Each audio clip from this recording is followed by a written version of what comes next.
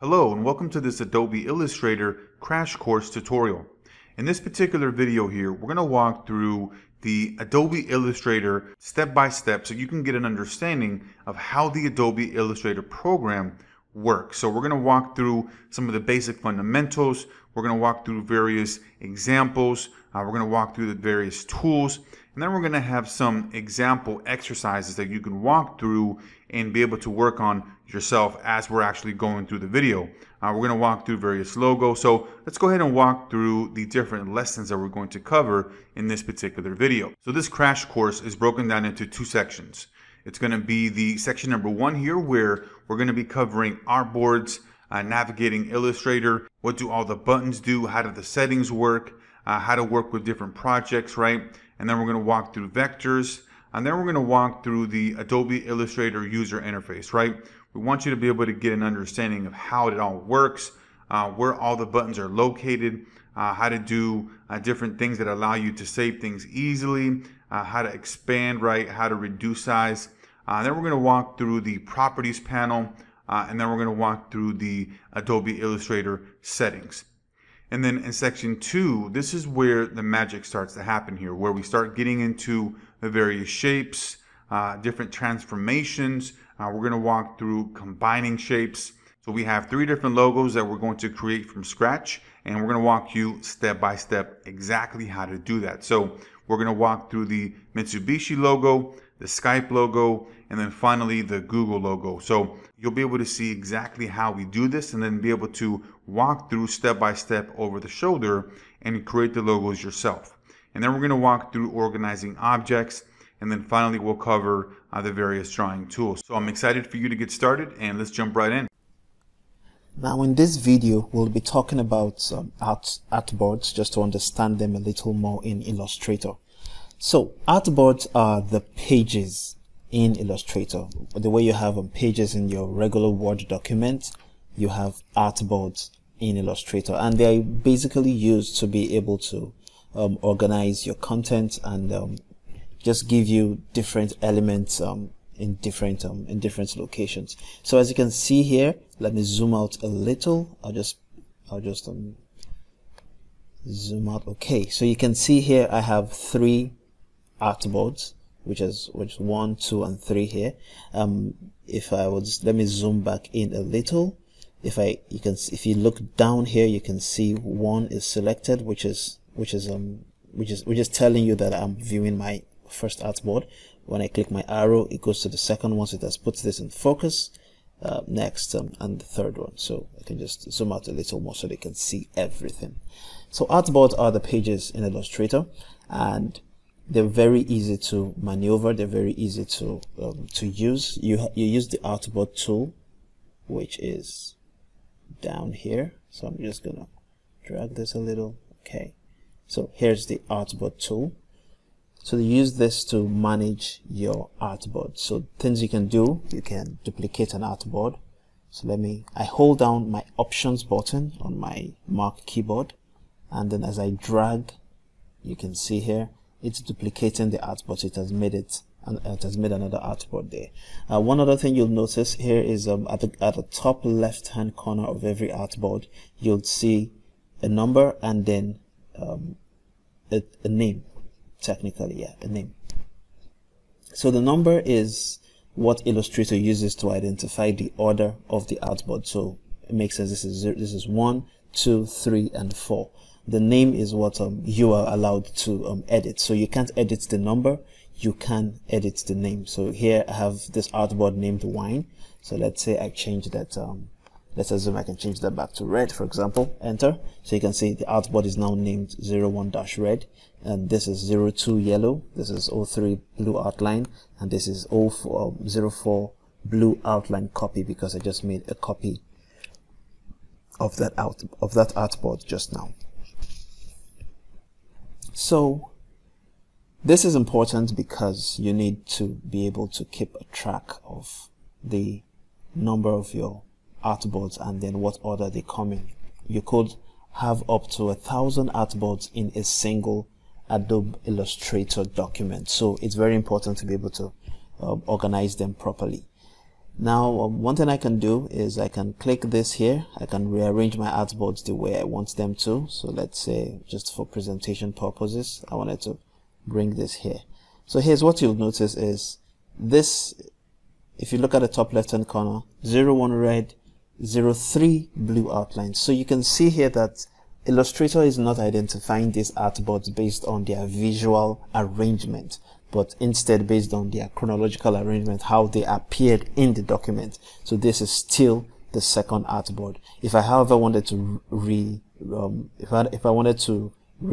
put it in a different position, I come here to the artboard panel. So when I click there, artboard panel, you can see here, as far as Illustrator is concerned, my first artboard is the red, my second is the yellow, third is the blue outline, and the fourth is blue outline copy. So if I wanted to rearrange it to match what I'm visually seeing here, I hold on yellow and drag it down to the bottom. So when I do that, it has now become 04 yellow, as you can see. Now this is important when you're trying to export. So we're going to attempt an export right now. So to export, I go File, and then export for screen. So export is when you're done with the work on your artboard and you want to take them out, take out the vector graphics, you want to take out the PNGs, you want to take out the JPEGs, and for presentation purposes.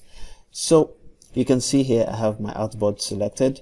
You can see I have 3 of them highlighted, and that's why there's a range here, 1, 3 to 4. That's because the second artboard is missing. However, if I added it to the list, you can see it just says 1 to 4 here. So let's say I was only interested in, for example, let's say only the last artboard, which is my yellow, as you can see here. So you can say 4, yellow is selected here. So let's say I wanted to have it as a JPEG, for example, JPEG 100. That's talking about the quality level of the JPEG. And then I export artboard. So when I do that, it's going to export it here, and I'm just going to hit, this is it right here, yellow 100 JPEG. I'd done some previous exports on this, so that's why you can see all these ones here. But then if I double click it to open up, and then you can see this is my artboard that has been exported. So you can see why the arrangement is important. You can, sometimes you may not be able to rely on the visual arrangement, but then you should know that these numbers are very important. So let's say I wanted to rearrange my artboard and just make them a little more orderly. I can just come here, artboard options. So sorry, rearrange all. So you can see it can give me a particular layout. I can either lay out first by row, doing a grid by row, or a grid by column. So I just select the first one here, which is grid by row. So let's say I want to have 2 columns. So when I do that, I'm going to have one artboard, second artboard, then the third artboard is going to come underneath the first artboard, and then it's going to keep arranging it like that, no matter how many artboards I have. So when I click OK, you can see it has rearranged my entire artboard in a grid format. So let's say I wanted to try another format, which is rearranged by column. So what that does is, in this scenario, I have 1, 2, 3, and 4. However, if I wanted it to be 1, 2, 3, and 4, so I can just, that's what's going to happen here. So you can see now this is 1, this is 2, this is 3, and this is 4. I can also rearrange them just as a single row, and then they're all arranged in a row, or I can rearrange them in a single column. You can see here they're all arranged from top to bottom. So this is how we maneuver our artboards in Illustrator. Remember, you can have as much as 1,000 artboards in your Illustrator documents, and you can just work with them. You can use them to export, and you can also arrange them the way that you want. All right, that will be it for artboards. Now in this section, we'll be considering the basic differences between pixels and vectors. Now understanding this helps you know how to differentiate between different file types, how to use them, and also how not to use them. So there is the vector file type, and then there's the pixel file type. So primarily Illustrator works with vectors, whilst a program that works with pixels primarily is the Photoshop program. So I'll be switching between both programs to illustrate the differences between pixels and vectors. Now pixels work with this little boxes that are called pixels anyway, and the idea is an entire image is made up of a combination of millions, probably thousands of different boxes in different in different positions. So the idea is a pixel is like the very basic unit of a photograph, such that by the time you zoom into it, it becomes you're getting closer to that very small unit. Now vectors, however, do not use the pixel format in their in their composition, but instead they use and let me just call it a mathematical function. That's like the basic difference. And one thing you'll notice about vectors is that no matter how much you zoom into a vector, it never loses its quality. It doesn't lose its resolution in that sense. So I have this document open here in my Adobe Illustrator. So I'm going to just try to zoom in so that you can see down here is my zoom level, which currently is 31.53. So let's go to, you can see in Illustrator I have an enormous amount of zoom level that I can work with, which is up to 64,000. So let me move to 100% view, 100% zoom here. So you can see it's closer, but you can see that there's no loss of quality. Let me move to 600. You can see me still zooming in on the tongue of this smiley, of this icon. No matter how farther in I go, I wouldn't lose any quality. So let me just do let me use my trackpad. I'm expanding now to zoom in on it, so you can see no matter how much I go in, this line stays as crisp and as sharp as possible. So this is one of the beauty of working with vector. When you're working with vector, you don't have any problem with this. So let me switch now to my Photoshop. So what I've done is that same file, I've exported it into the pixel format. So I've brought in the pixel format in here, and then you'll see what happens. So here you can see the same zoom level. So this zoom level here is for the Illustrator. So let me just expand this a little so that I can cover it up. So you can see the zoom level here for my Photoshop is 33%, and by the time I go to, when I press Control 1 or Command 1, it goes to my 100%, which is the actual pixel size. So you can see this is 100%. It looks very good right now. I mean, it looks crisp. You can tell. You can tell that this is a very high quality export I did. However, let me now start zooming in more.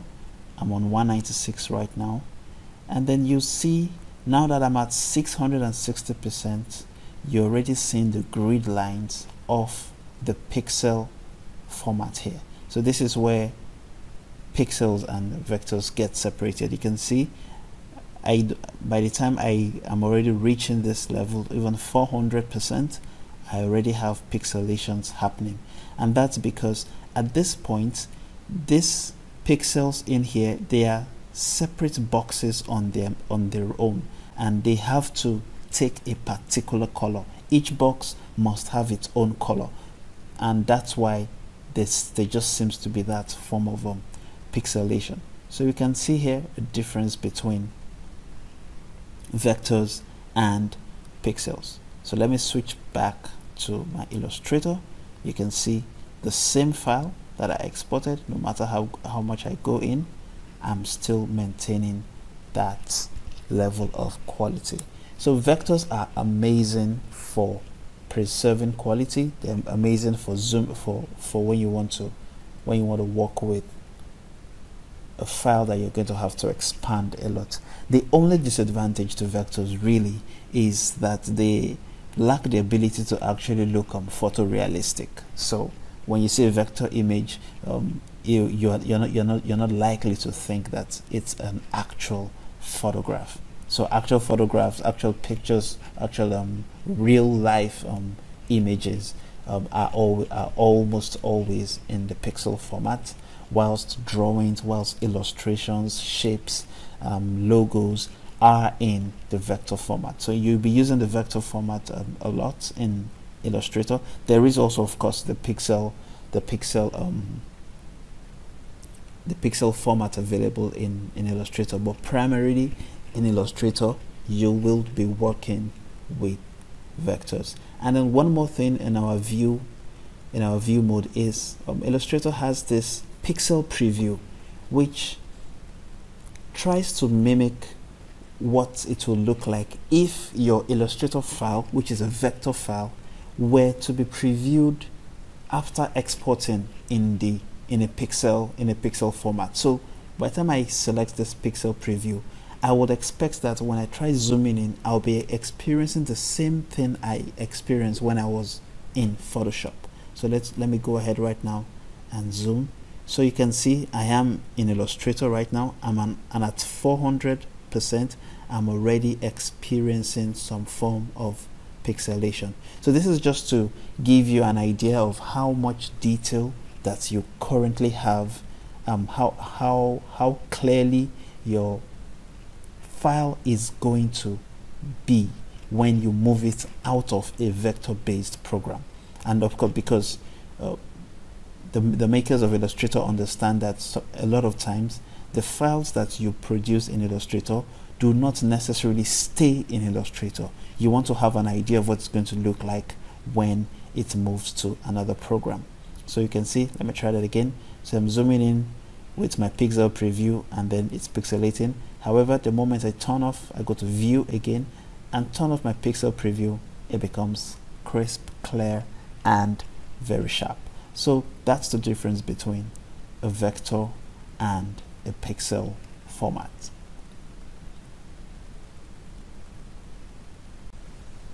In this section, we'll be looking at the user interface of Illustrator and all the different options, all the different customizations that you can do to it, just to make yourself more productive and also just to ensure that everything that you need is easily accessible.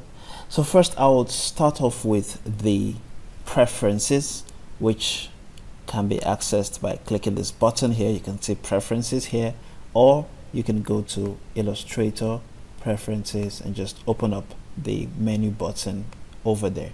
For Windows users, your preferences would be under edit, so you click edit and then you'll be able to access your preferences.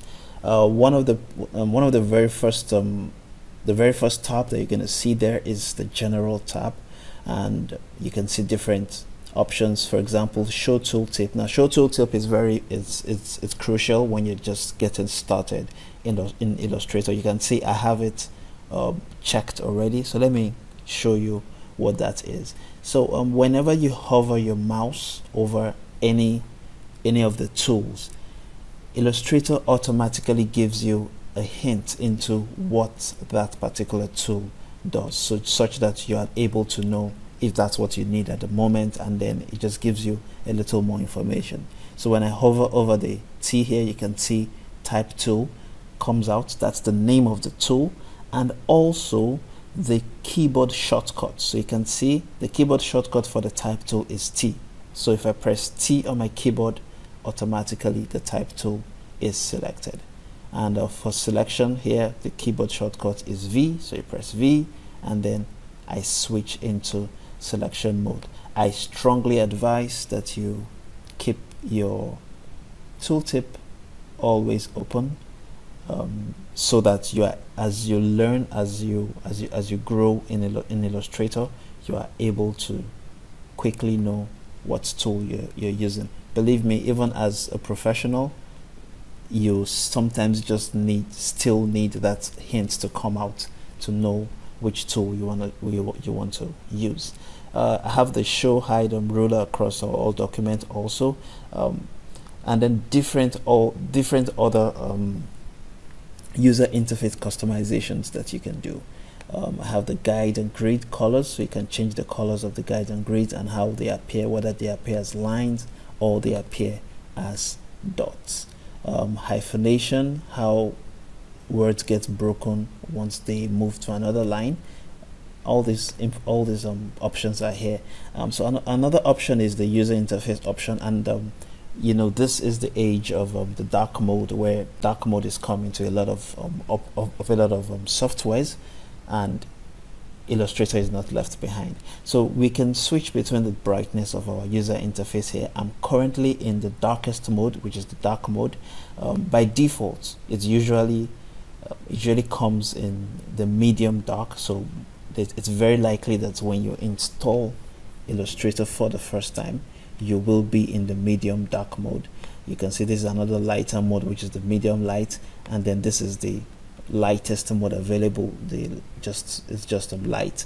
I think this is quite blinding, so I'm going to go back to the dark mode. Now the dark mode is important because as a designer, as an illustrator, as someone who is creating who is doing creative work, you tend to stare at your screen for prolonged period of time.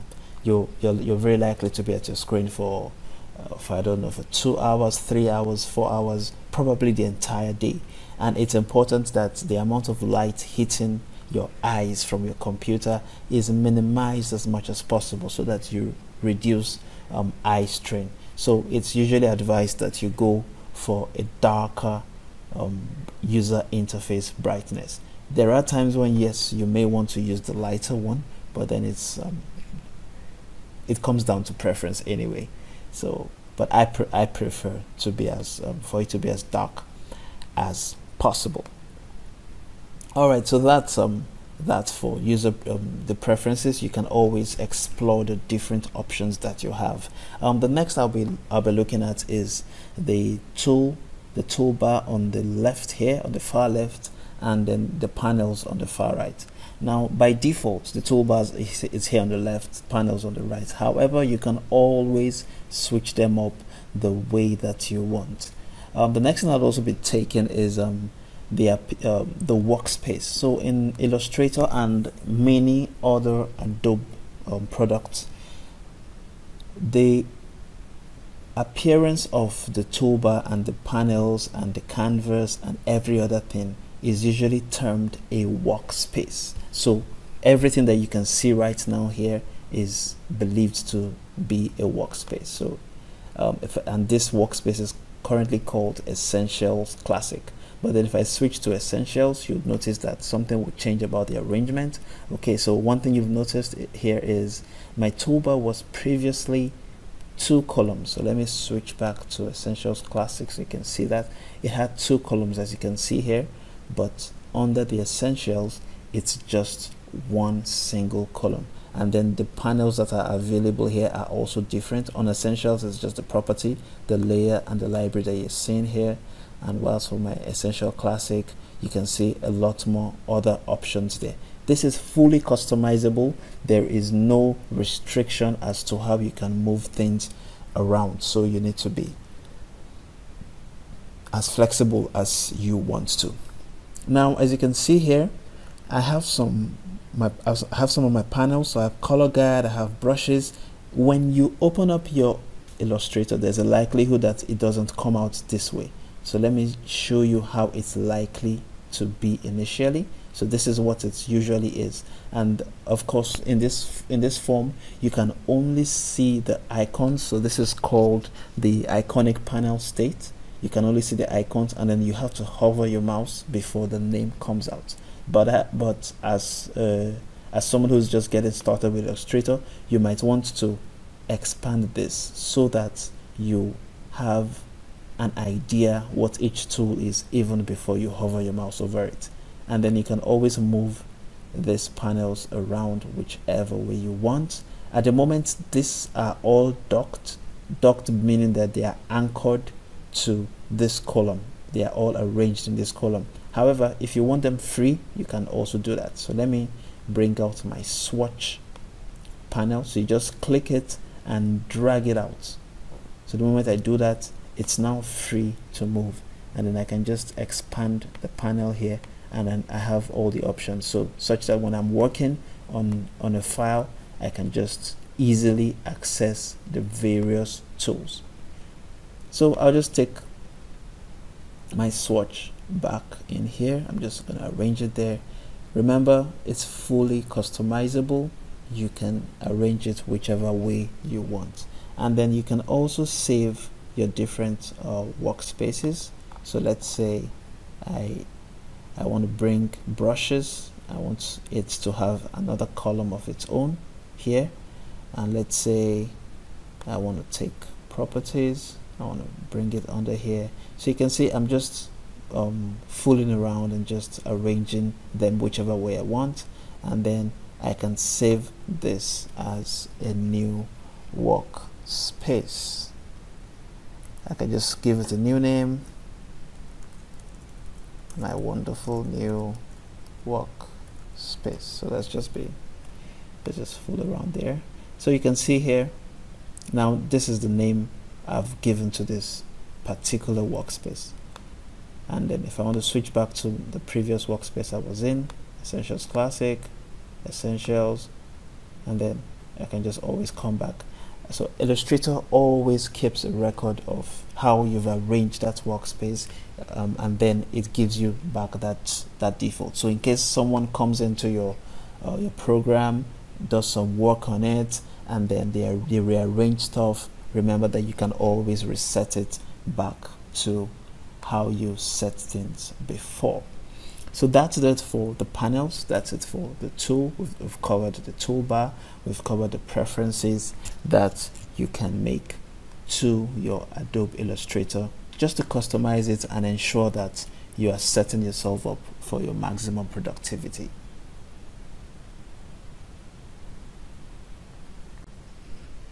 Now in this section, we'll be looking at the properties panel.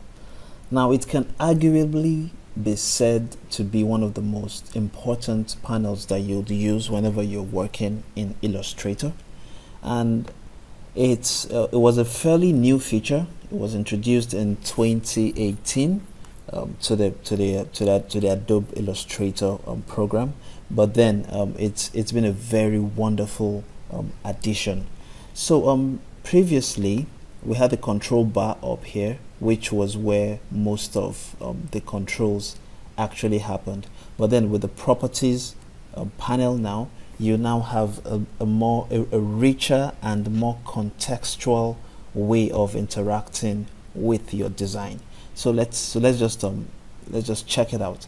So when there is, this is it here, the properties panel. So when nothing is selected, you can see it says here no selection. You can see no selection here because I don't have anything highlighted on my design. So the general, it's giving you a general properties outlook. So we can just look at that from top to bottom. You can adjust the units from the pixel. You can switch from one artboard to another. So you can see if I click this arrow here, I'm now jumping to the artboard 2. If I go back, this is my first artboard 1, artboard 2, artboard 3. If I highlight my artboard tool, you can see the name here, the number and the name there. So let me exit that. Okay. You can also edit your artboard. That's when you're trying to do some form of editing to the artboard options and all that. So let me escape that. You can also select your ruler and guide. So you can see at the moment I don't have any ruler visible, but if I click this, my ruler comes up. So if I want to do some more precise measurement of my objects, I can have a very good idea of that. So let me unselect, turn that off. I can turn on my grid. I can also turn on the transparency grid. So all these options are available directly from the properties panel. You can also turn on whether you want to hide your guides. So the guides, I have my guides, I have my smart guide. So a smart guide, so you can see I'm moving this image, this item freely. However, if I have my smart guide turned on, it's automatically aligning to nearby items. So it's just checking to be sure that I'm well positioned. So that's for the smart guide, for the guides. Then also the snap options, whether you want to snap to the grid, whether you want to snap, you want to turn it off, or you want to snap to pixel. So all these options are here. And also you have the keyboard increment. So the keyboard increment, let me just illustrate that.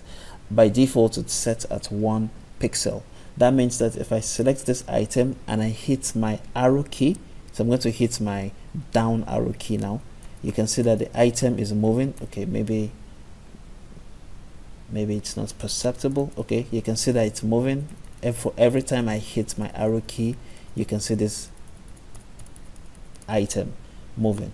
However, if I adjust the increment to, let's say, 10, what will happen is with every time I press down the arrow key, it's moving a little more faster, as you can see there.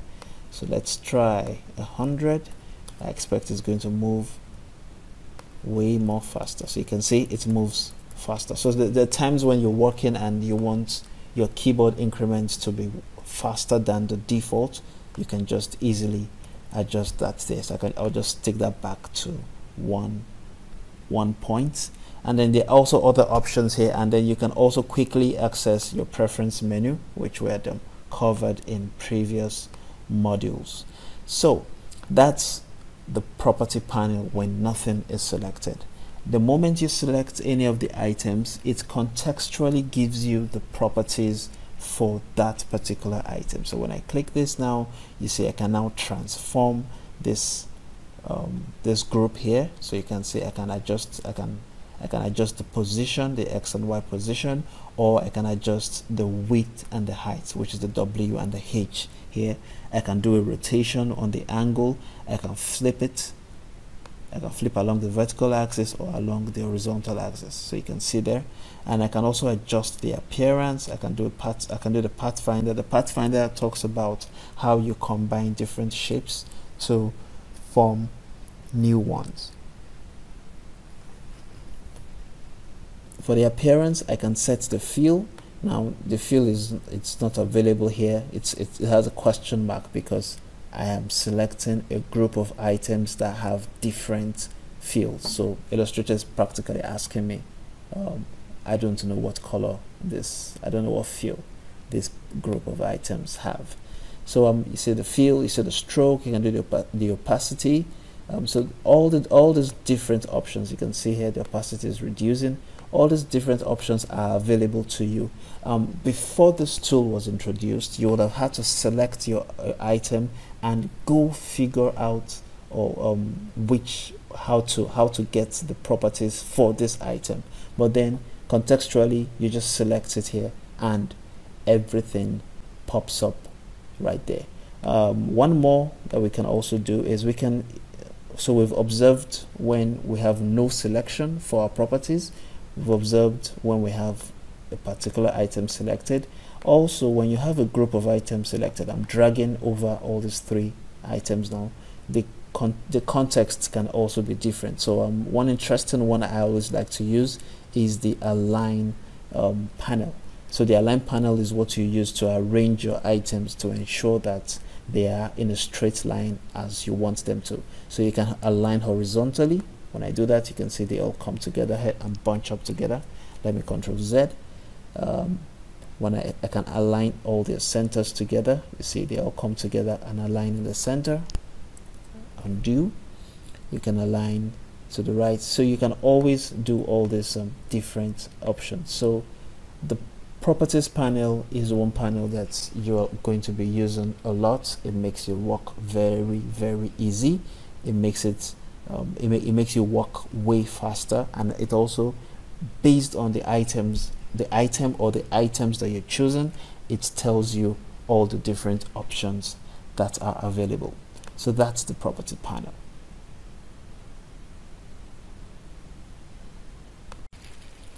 Over the course of this first section, we've been able to take a look at a number of all the settings and personalizations and customizations that you can do to the Illustrator interface to ensure that you are as productive as you can. Now we're just going to take a look at some more of these preference options. One of them is the tolerance level, which is under selection and anchor display. Remember, I had mentioned earlier, to access the preference menu, you go to Illustrator and then you go to Preferences.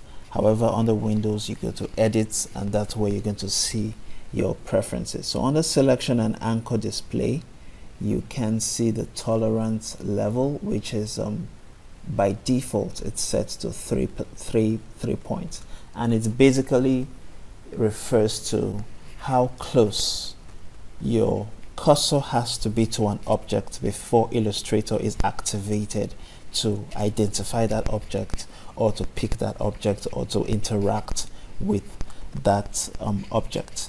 Another important setting to note is the command click to select behind. So like most of the Adobe products, they tend to be layer based. Layer based being, let me zoom in on this so that you can understand that. Layer based meaning that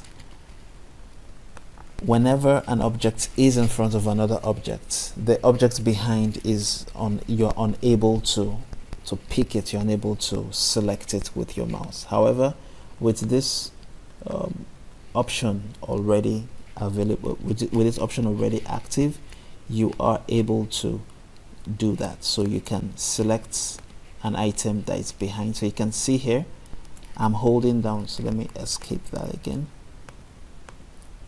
So I'm holding down my command button. Ideally, let me release the command button. Ideally, whenever I click on this, I can only select this P, because that's where I'm clicking on. However, if I want to select the object behind, I hold down my command and I'm able to access that document. So we can see here the command click option. You may decide that you want to turn it off, but I'd advise that you keep it on for times when there are difficult to reach objects. You can just use the command click to access them. So there's a slew of other settings. You have the zoom to selection. You can decide to show your anchor points in the selection tool on the shape tool. You can constrain your path dragging. There's quite a number of different settings that you can use whilst you're working in Illustrator. We're going to explore them as we go on in the course, and you will be able to understand when to use them, when not to use them, and how to ensure that you are optimizing your work.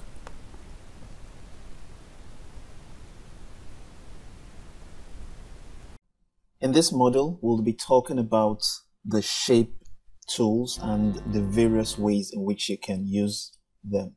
Now, the shapes are very basic, but they form a very powerful bedrock of all you get to do in Illustrator.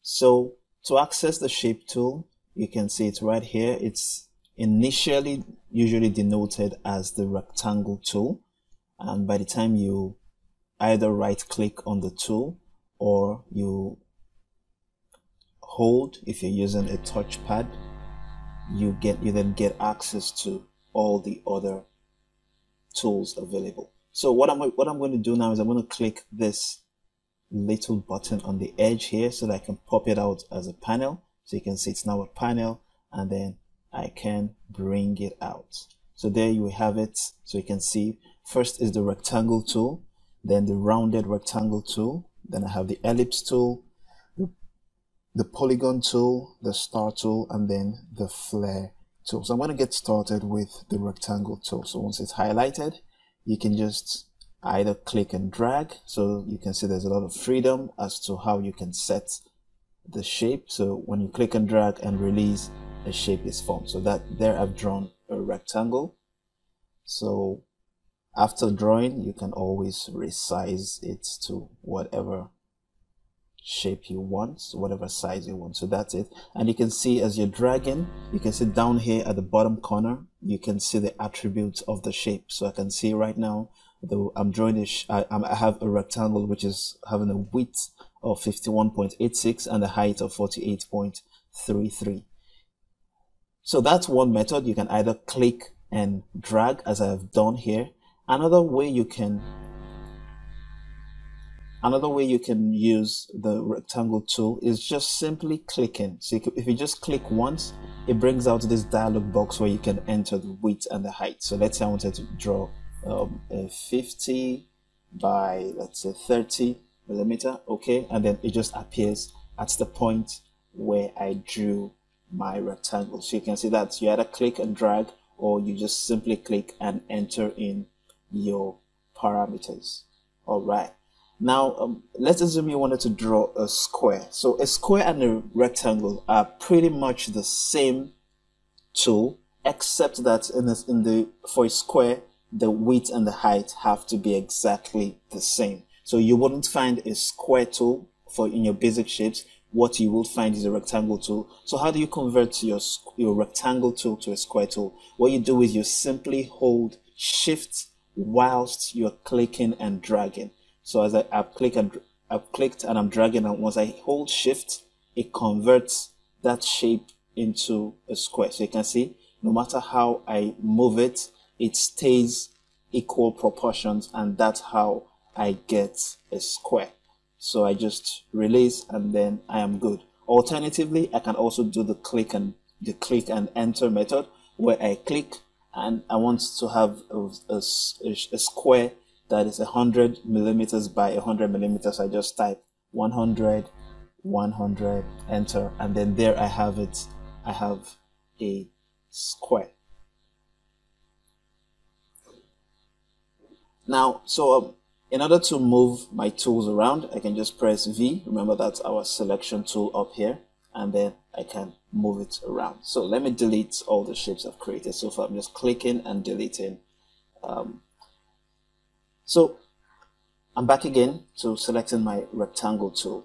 Whilst drawing your rectangle tool, there are some other controls that you can use. So let's say I'm drawing my rectangle tool here. So you can see I've drawn it a little bit beyond bounds, and I just want to move. So you can move your tool, your shape around whilst you're even drawing. And what you do, so whilst I'm moving, you can see I haven't released yet. I hold down my space bar. Once I hold down my space bar and I start moving, it moves the shape around. So let's say I wanted to move this shape like to the top here. So once I release my space bar and I move, I'm back to resizing my shape. You see, I'm back to resizing my shape. Once I hold my space bar again, okay, so I'm back to resizing my shape there. Or I can just click. So that's for how you draw your rectangle and your square. Other options that you have the rounded rectangle. So the difference between a rounded rectangle and a rectangle is just that the corners are rounder, they're smoother. So let me draw that so you can see here. I have rounded edges in my rectangle. Of course, if I hold down the Shift button, my rounded rectangle gets converted to a square. So let me release that. Now, whilst still holding and dragging, if I do not like the extent of the roundness, I can actually adjust it even before I release the button, before I release my drag. So what I can just do is I can press my up button. If you see, as I'm pressing my up button, you can see the rectangle is becoming more rounded. If you can see closely, you can see I'm holding down my up button, is becoming more rounded. If I press my down button, it becomes less rounded. So you can see it's becoming a little less rounded. I'm holding it down for a while, so that might take a while to reflect. So you can adjust the roundness of your rectangle even before you release the tool. So you can see it's becoming more rounded, and I'm also able to maneuver it and release it. So you can pretty much have any degree of roundness that you want. I mean, I've added so much roundness at this point where my tool actually, my shape actually looks more like a circle than a rounded rectangle. So let me delete that and let's just start again. So I have way too much, I've added way too much roundness there. So we have our, so that's the rectangle tool, we have the rounded rectangle tool, then we also have the ellipse tool. So it's called an ellipse tool. You might also be looking for the circle tool. So the ellipse tool and the circle tool are the same, and they have the same relationship that you have between your rectangle and your square. So by default, you're drawing an ellipse. If you want a circle, you hold down your shifts and the proportions stay the same for the width and the height. All right, so that's it for our circle tool. So I can just press my V and then I move this up here. Now let's go to the next tool, which is the polygon tool. So when I click my polygon tool, by default, your polygon tool is a pentagon. It has 5 sides, as you can see. So let's say I wanted a hexagon instead. What I just do is I hit my up button on the keyboard. So once I hit my up button, it adds an extra side to the polygon. So now I have an hexagon, which is 6-sided. I click my up button again, becomes a 7-sided polygon, and so on and so forth. I can keep adding sides. The same thing I can also reduce by clicking my down button on the keyboard. So you can see it keeps reducing it. 6 sides, 5 sides. Okay, I jumped one there, so that's 4 sides, and then 3 sides. So if you're wondering how do I draw a triangle is a polygon which you've reduced the sizes to the number of sides to 3. So you can always adjust that. So let's say I wanted to move this around, I just hold down my space bar and then I can move my shape around, and then I release that, so I have my triangle there. So let's draw another. So you can see by default triangle, I increase my sides. So let's say let's have a nice neat hexagon here and just kind of move it a little around there. All right, so there I have a hexagon, and then I also have the star tool. So the next tool I'll be talking about is the star tool. So you can just click on the star tool here, and then by default you're going to have, let me move that a bit. By default you're going to have a 5-pointed star. If you want to increase or decrease the number of points, just like you did with the polygon, you hit the up button. When I hit the up button, you can see it increases the number of points rather, to 6, and then I can keep adding more points to my star, or I can reduce by clicking by hitting my down button on my keyboard. So I'm reducing that. All right, so another attribute of the star shape is that you can actually reduce the pointiness of the star. So not just the number of points that you have, but how pointed your star is. And to do that, you hold your command key or control on Windows. Once I hold it and I drag inside, you can see how my star becomes less pointy, and when I draw it out, it becomes a little more pointy. So you can adjust this even before you release your star. So I can just do that there and have a nifty little 5-pointed star. So we've been able to go through the basic shapes that you have by default on your Adobe Illustrator, and for every shape you can always adjust your colors. So by default you can see here, if you look up here, I have white as a color and black as my outline. Now you need to be very conscious of the difference between a white background, a white color, and a transparent color. So in this case, you can see, because what I have here, you can see it's solid white. This means it's white. Okay. Now let me duplicate this right now. So you can see I have these two different polygons, these two different hexagons. You can see they're both white. So I'm going to go ahead and change the color of this now to transparent. So you can see now this is a transparent polygon. This, however, is a polygon filled with white all through. They are very different. How you can know that is by, you may not be able to tell immediately when you put both of them. I mean, if I put these two shapes on a white background, you really can't tell. But by the time I shift it this way, you can see the white is still extending here, and you can see that for this guy, it's not. Now, one thing you'd also notice is when a shape has a transparent feel, meaning it doesn't have a color in between, in the middle, what this means is that the shape is hollow in that sense. And a hollow shape, you cannot click on it. So you can see I have my selection tool here selected, and I'm clicking, but Illustrator is not allowing me pick this shape because I'm clicking on empty air, if I can use that analogy. So to select this tool, I have to go to the edges, because the edge is where something actually exists. Okay, so you can see when I come here and click, that is when I can select it. But because this guy is filled all through with the white color, I can simply click in the middle and it's already selected. So you can see the difference between having a transparent feel and having a solid feel. It matters in how you are able to select the items. And of course, if you want to reset your object properties, your fill and stroke properties to default, you just press D, and you can see here it returns my objects to the default. So I pressed D there, and it came back to the default of being filled with white and having a stroke outline color of black. I can always increase the size of the stroke, as you can see here,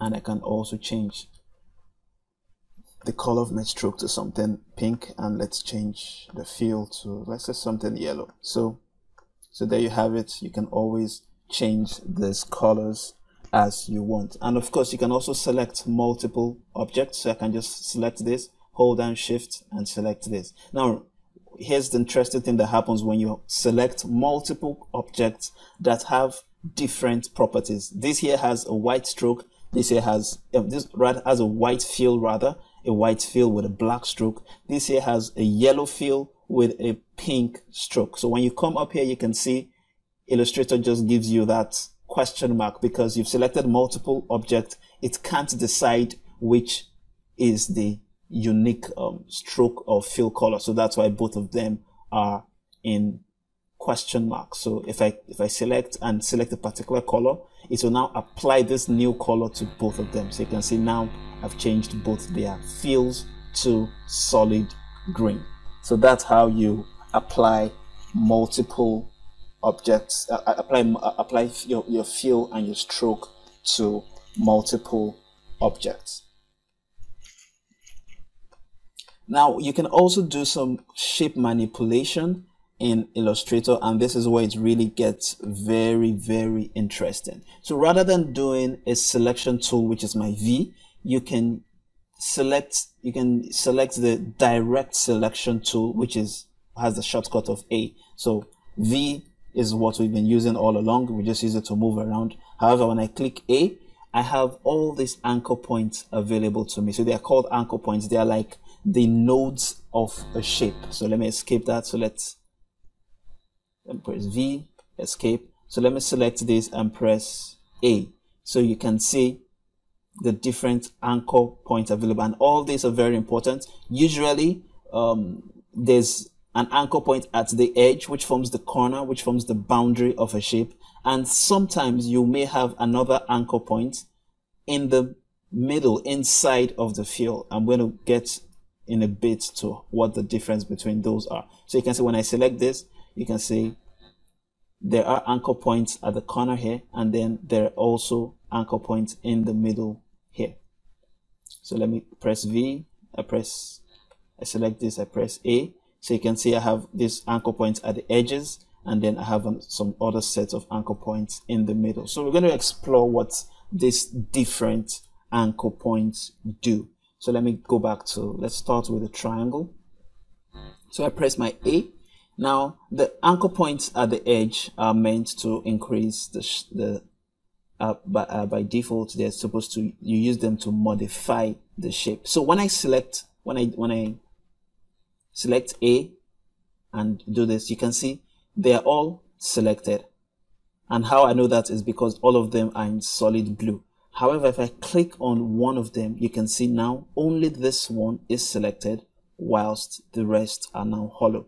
With this, I can now modify this particular anchor point and drag it anywhere I want. So let me see. So you can see I can drag it any way I want to. So that's one very nifty way of modifying your shape into whatever you want. So I can come here and select on this again. You can see I can move it about anywhere I want to. Click on this.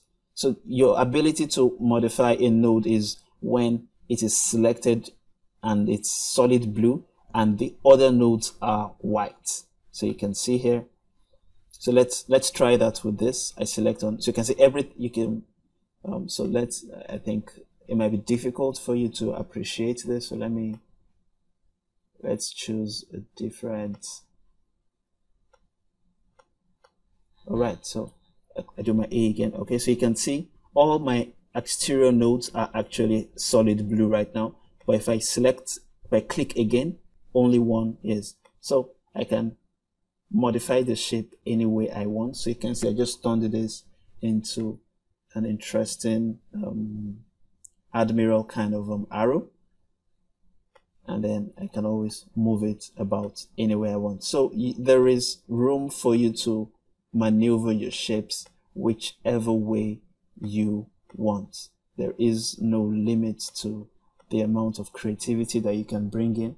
Now it's looking a little more like the Budweiser kind of shape. So you can see there is a lot of room with which you can maneuver your shapes. Now we've thought those are the exterior nodes, which are the solid blue ones. There are, however, these circular nodes also that tend to come in the middle of the shape. So let's explore what those do. So what they do is they adjust the roundness of the corners. So let me go back.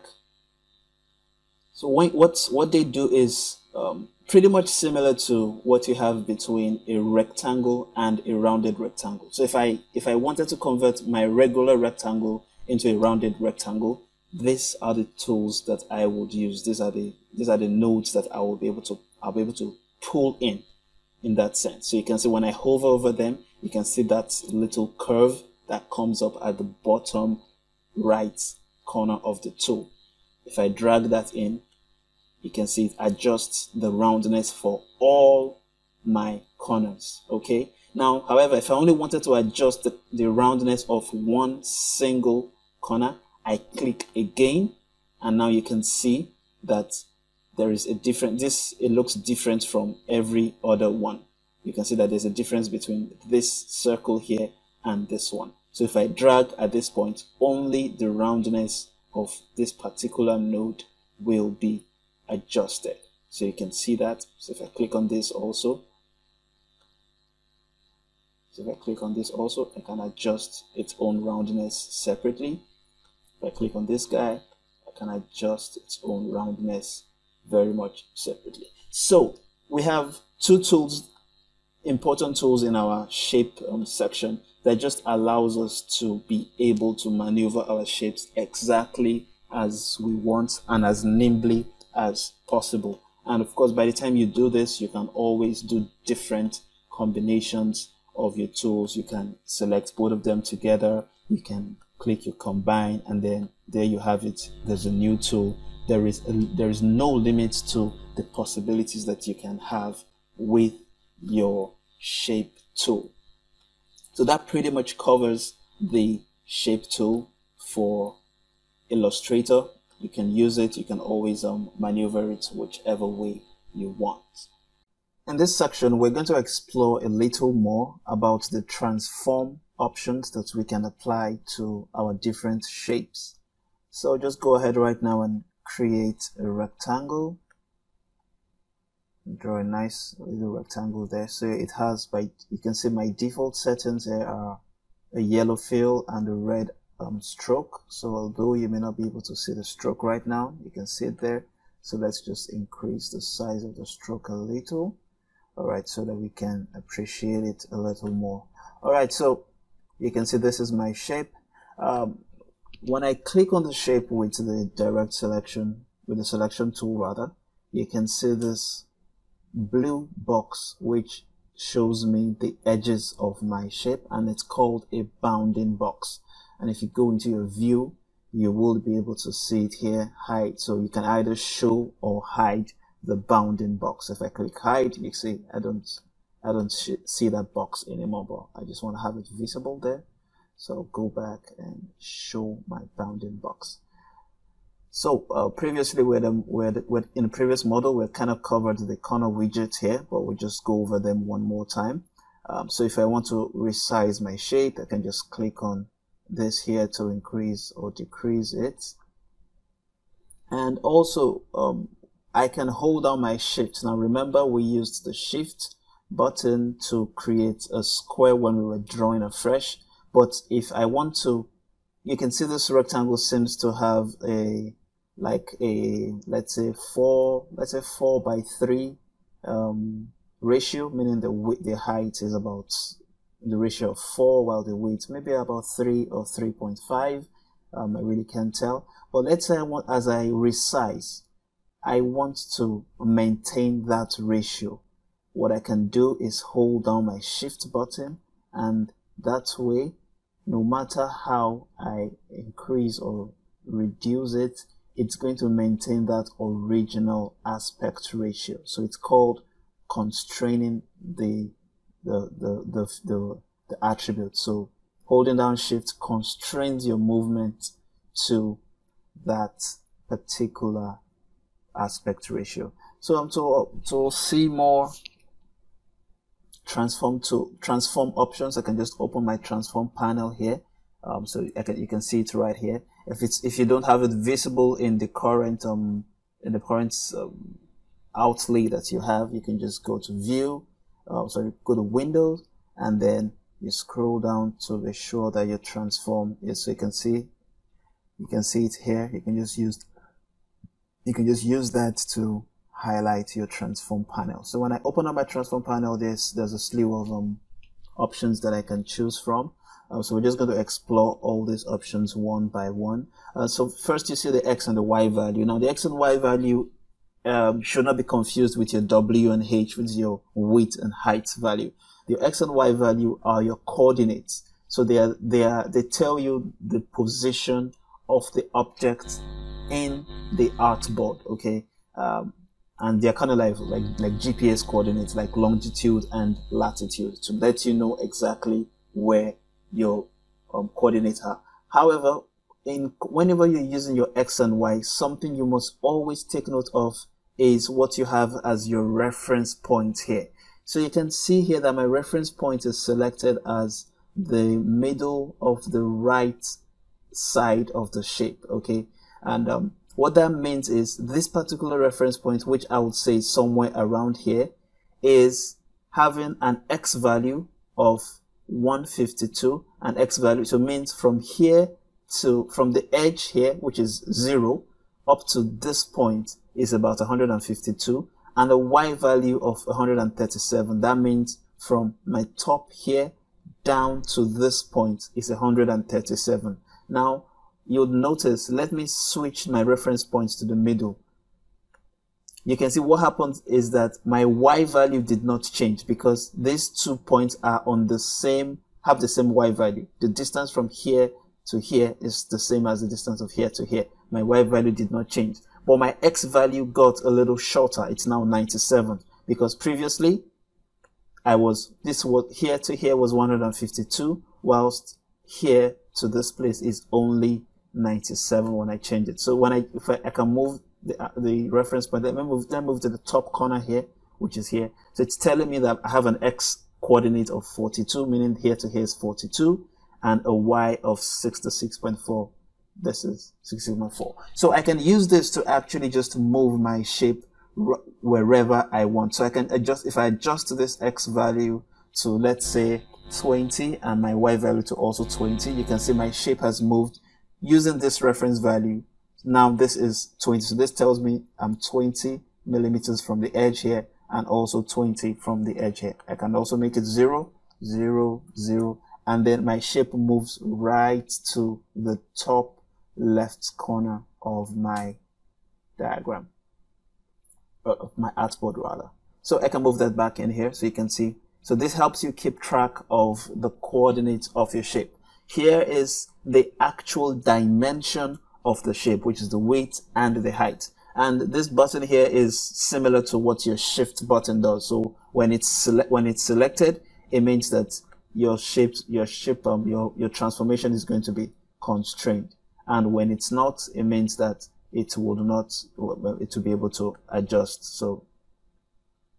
The constraint here, however, is only used when you type it. So let's say I do 100. The moment I press enter, it's going to adjust. It adjusted that 142 I had previously. So let me Ctrl Z. Okay. So you see here I have 110 and 142. So because it's constrained, whenever I reduce this value, let me change it to 200. The 142 would also have to adjust to match this 200 value. So now you can see it's 258. It had to adjust accordingly. However, if I click here and hold down my shift, I can adjust it back, constraining. All right, so the next option you can see here is the rotation.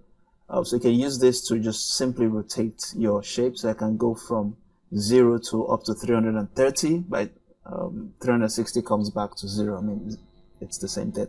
So I can just click 30 and then I'm rotating 30 degrees. Now remember, all these tools all work with this reference point here. So because my reference point is at the top corner here, it is rotating this shape around this axis. So you can see, ideally, my shape should not be. So let me go back. So if I go back, if I bring the reference point right to the middle, now if I rotate, I expect that my shape will just simply rotate around this center here. So you can see 30, so you can see it's rotating accordingly. Okay. So that's for the, so however, if I want to rotate up around a particular center, a particular reference point, I can just adjust the reference point there, and then by the time I rotate, it's going to be, you can see it just took it up there because it was rotating around this particular, oops, okay, let me Ctrl Z and come back. All right, now the next tool, the next option you're going to see in the transform box is the shear. Now shear is, if you're familiar with Photoshop, it's similar to the skew option, where you just want to lean a particular shape. So let me show you what shear will do. So I'm at 0% right now. I'm at 0 degrees rather, because of the way that's the default when I draw. So let me do a shear of -30. So it's going to lean the shape to the left, to the next, because negative goes this way, the positive values go this way. So you can see it has turned my rectangle into something sort of a parallelogram. So we can see that there. Now one interesting thing about the shear tool, where it really differs from the rotate tool, is that every time you shear, it comes back to 0. So I did a -30 shear. I can't just simply do, I can't just simply reset it back to 0 and it goes back to 0. No, it now takes this as the new normal. So the -30 I did, it takes it, it now assumes that this is now the new 0. So if I want to go back, I have to actually press Ctrl Z. So I need to undo that in order to go back. All right, so that's the shear. I can also share in this positive way. And so let's see if So if I I can do a plus 30 share. You see what I did? I did a plus 30 share. It leaned it this way. However, to return it back to the original, I have to do a minus 30 share in order to come back to the original shape. So you need to keep that in mind for your tool. So let me Ctrl Z so I can have my rectangle back. So the moment I use the share, my if you notice, my rectangle properties, they all disappeared because I had kind of deformed the shape. So the other rectangle properties, you can see here the rectangle width, the rectangle height. You can use that to constrain. You can also adjust the angle, which is very similar to what we have here, but this is specific to the rectangle tool. This is the shape, the corner type, the corner type, which is similar to what this corner widgets do. So if I go here and I increase it, you can see all the corners are becoming a little more rounded as I increase. So that's similar to, to access this tool here, it's similar to what I would just click here and drag it in to my desired level of roundness. And you can always adjust the corner typing, so you can see it's not the regular type. You can select which particular corner type that you want. So there's really a lot of manipulations that you can do from the transform panel. So we're gonna look at the last two options I have here, which is the scale corner and the scale stroke and effect. So I pretty much like this scale corner and scale stroke and effect tool because it's important, especially when you're trying to create a particular brand identity. It makes your work very easy. So let's assume let's assume this right here is let me try to recreate, for example, the National Geographic logo. It looks like it has a transparent. Let me use black, and then it has a feel of something in the yellow range. So let me try. Let me see if I can do white now. All right. So let's assume this was like our National Geographic logo, and I wanted to increase this or reduce it. So I currently have my stroke set to around 21, as you can see. Let's increase that a little, and okay, so maybe this looks more like the National Geographic. Let's just assume this is what the National Geographic logo looked like with a stroke of 37. So here's the thing: if I reduce this shape, holding down my shift, I'm constraining my constraints. I'm constraining my dimensions, meaning my width and my height are going to stay the same. I hold down shift and I reduce it. Okay. So now I have a problem. You can see my shape has practically disappeared, and that's because, as far as Illustrator is concerned, it's maintaining a stroke of 37 points, which, because of what I'm trying to do, is not making sense. I don't need it to maintain the stroke of 37 when this shape is that small. And of course, the same thing is going to apply if I actually try to increase the size of the shape. So the stroke is going to remain 37 no matter how much I scale up my shape. So that's where the scale, stroke, and effect comes into play. So once I click that, Illustrator remembers the proportion of this stroke width to the entire dimension of the shape, and it's going to adjust the stroke based on the size of the shape. So let me scale this down now, and here you'll see what happens. You can see that the stroke also reduced, and now it's just a mere 8.3 points. This is very useful when you're trying to maintain some particular proportions as you're trying to create some brand identity. So I use it a lot when I'm trying to create a brand identity, and I just want to be able to scale up or reduce that particular item. So that's what your scale, stroke, and effect is used for. It's in a very similar vein. That's how the scale corner works. So for the scale corner, at this very big size, let me adjust the corner roundness. So you can see I have a very nice corner roundness here. So when I do not have my scale corner highlighted, let me reduce it, and you'll see that we'll be having the same problem that we had in the stroke. You can see, because I reduced it, it practically became a circle because of the way my corner roundness is. So let me adjust this. You can see it's maintaining that corner roundness no matter the size of the shape.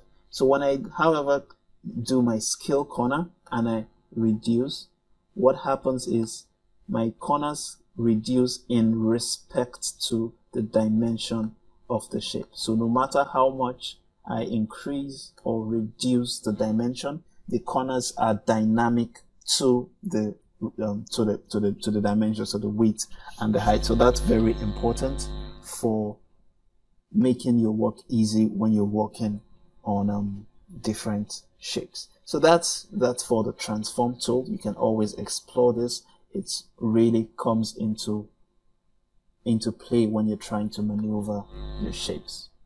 So in this exercise, we're going to try to use all that we've learned so far to just try to recreate a simple logo. In this case, the Mitsubishi logo. So I've gotten a PNG off the internet of showing the logo, so we can see it here, and then we'll just be able to easily recreate it. Now, the beauty of Illustrator is that there are plenty different ways to actually skin a cat. There are a lot of ways that you can do this. You can even, as you go on, as you become more proficient in the course, you can actually find way easier ways of drawing it. But I just want us to apply what we've learned so far to try to recreate this. So I'll go ahead and I can see that this appears to be three basic shapes which are arranged in a rotation format in a circle. They're equal distance to each other. So I'll just go ahead and draw myself a rectangle here. Okay, so I can see the color is already quite similar to what I have there. And I would want to start by using the shear tool, which we explored earlier, because I'm just trying to lean it a little to the left, and so that it looks like something here. So I think that looks fine. I'm not exactly trying to create an exact replica. I just want to use it to demonstrate what we've learned. So you definitely should be able to produce something probably more accurate if you try it. Next time I want to adjust, so I go to my direct selection tool because I want to just adjust these anchor points just to be sure that I'm okay with them. So I can, let's say, drag this a little here, and then I can click on this, maybe make it a little slimmer. Yeah, so I kind of think that looks good for me, for starters. So that looks fine. So the next thing I want to do is I want to make a duplicate of this and then rotate it. So I can just hold on my Alt and then I drag. So the moment I did that, it has duplicated it. So you can see these are two different shapes here. So next I want to rotate this from here to here. So I can use my rotate tool, and then I drag. Now if I simply rotate the way it is, I mean it's just going to simply rotate around this axis, but I don't want that. I want it to rotate. I want it to rotate around this particular point here. So I just click here and have it rotate, and then by the time I rotate it, so you can see, yeah, and then I take it up, and that looks fine enough. And then I can also, so that looks a little fine, but I can see the edges are not aligning, so that means that whatever I did here wasn't as good enough. But of course, this is simply for practice sake, so I can just come in here and I click on this particular node to highlight it only. I adjust this, I click on this, and then I can bring it down a little, and then it's looking a little more rounded the way it's supposed to be. And then I can make a duplicate, go back here, make another, select, make another, hold on my Alt, or my Option, and drag it again. So I just made another copy of the rectangle here. I'm just going to nudge it up a little. Now I'm going to now share it. Now I shared it, I think I shared it 30 degrees initially. So when I share it, so maybe I didn't use, okay, maybe I didn't use 30. So when I share it, Control Z. So I'm trying to now unshare. So I'm going to do a positive share. So I go 30, and let's do 30 again. Okay, it's probably not looking as, maybe another 10. Let me add another 10. All right. Anyway, it's not exactly the same, but you get the entire idea. So I just used a simple shape drawing and then using the share feature in the transform panel to actually just transform this into the Mitsubishi logo, and then I can just add some text at the bottom. Mitsubishi. I don't think I have the exact font that was used here, but I'm just going to do something very close. So that's a pretty simple way of trying to reproduce the Mitsubishi logo. So you just also go ahead and do yours. Now in this model, we're going to learn how we can combine different shapes to form a new type of shape. So we've already explored the rectangle, we've explored the ellipse. So I'll just bring this out here. We'll explore the ellipse, so you can see. So let's just try to see how we can combine these different shapes in order to form a brand new one. So we can just go ahead and draw my ellipse tool here. So let's make it a perfect circle. And then I can hold down my Options button or my Alt button on Windows, and then I drag that. Let me hold it down again. I drag that there. Alright, so now I have 3 different circles there, so I can just go ahead and select them all. I can select them all. I open up my Pathfinder panel, some Pathfinder panel here. If you don't have it already selected, you can just go into your Windows and have it highlighted there. So I can just combine this. So I've been able to combine these 3 items into one single shape. So you can see it's a part. So it's labeled a part here. I can apply stroke to it. I can increase. Let me increase. Okay, I can decide if I want it not to have a fill. So you can see there it's just a hollow. So that's just a very simple way of creating a new path, a new shape by combining different ones. Now something else I can also do is, so let's assume I wanted to have a line in the middle, so I can just come and let's draw a rounded rectangle right in the middle. So, and let's say I adjust this a little. I can reduce the stroke all the way down, but give it a feel. So this here is, I'm just going to paint it. So this is a different shape. So let's assume I want to take out this rounded rectangle out of the shape I have here already. So I can just highlight both of them together, and I come to minus front. So that's the next one in shape mode. So when I do that, so you can see now the shape has taken out this space here in the middle. So of course, when I reduce the stroke, you can see the stroke of this new shape adjusting accordingly. I can give it a new color, purple, or let's try blue, for example. So you can see here there are a myriad of ways in which we can make this combination. All right, so that's one example. So let's try another. We can also do, so let's attempt to do a Christmas tree, for example. So I take my polygon tool and I reduce my number of sides to a triangle, and then I have that there. So let's paint this green with let's say with the red kind of stroke. So I can just also hold down my Alt or my Option key and then drag it down, hold it down again and drag it down. Let me adjust the size of this a little. Control Z.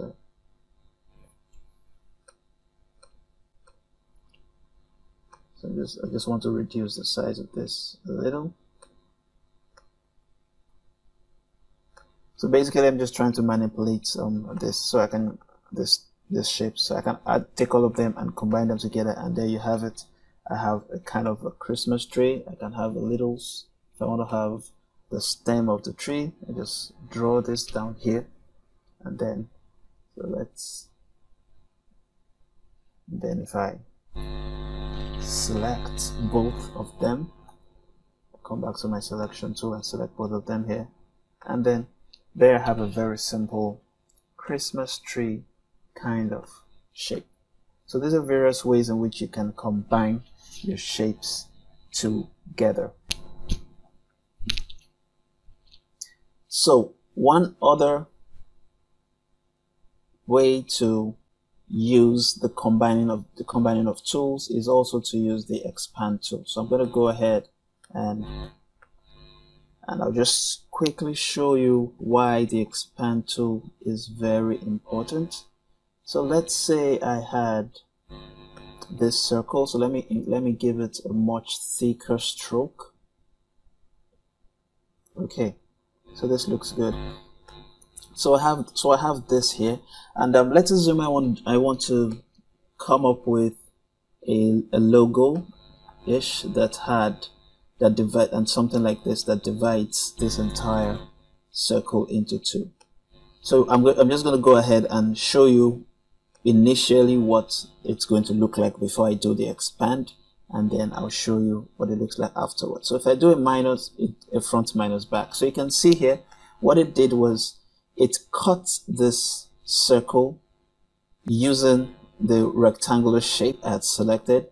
However, it's now added the stroke to this place. Okay, so let's assume I do not want this, and I'm going to show you how it's going to look like. So I do Ctrl Z, okay, and I can just select this particular shape and go to Object and Expand, and then I want the fill and stroke to be expanded. So once I have this two selected and I'm okay, so you can see now it's taken, what it has done is it has made the